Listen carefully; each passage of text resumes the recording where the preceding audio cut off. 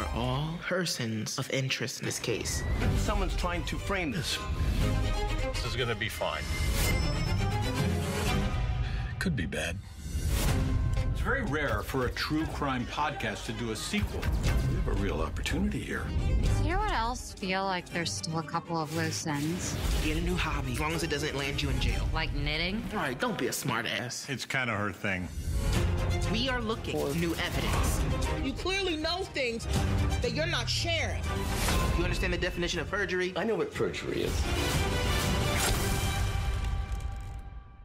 I don't. Our lives blow up if we all go down for this.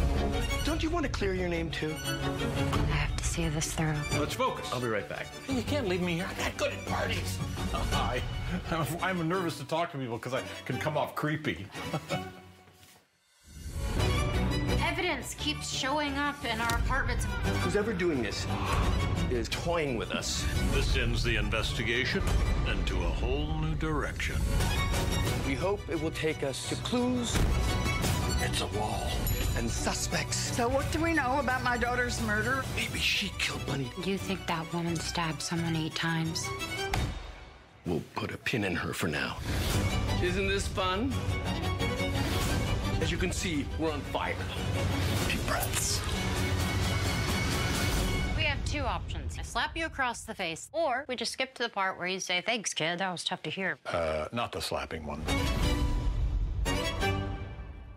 You need to go full Ollie Mabel here. What? Ollie Mabel. All our names put into one. Where is the Charles in Ollie Mabel? The Charles is silent.